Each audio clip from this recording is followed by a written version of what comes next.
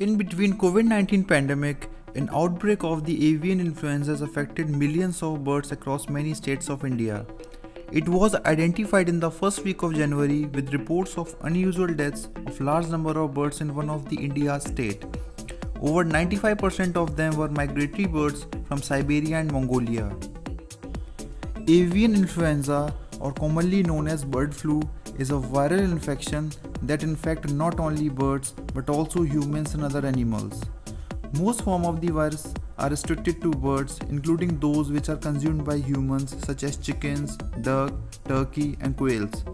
The wild and migratory birds act as a natural reservoir of these viruses, and they bring these pathogens to poultry and other domestic birds through contact. H5N1 is the most common form of bird flu. It is deadly to birds and can easily affect humans and other animals that come in contact with the carrier. According to the World Health Organization, H5N1 was first discovered in humans in 1997 and has killed nearly 60% of those infected. Also, several other strains such as sept, H5N2 affects humans too. In September 2016, India declared itself free from the virus. Unfortunately, the relief was short-lived.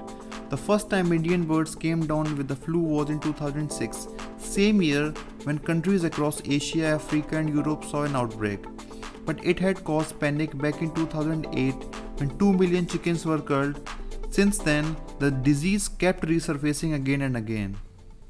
Now with another outbreak in 2021, officials are on high alert again, as there are chances that the virus could mutate and be fatal in humans. So people are panicked. Government has banned the sale of poultry in many states.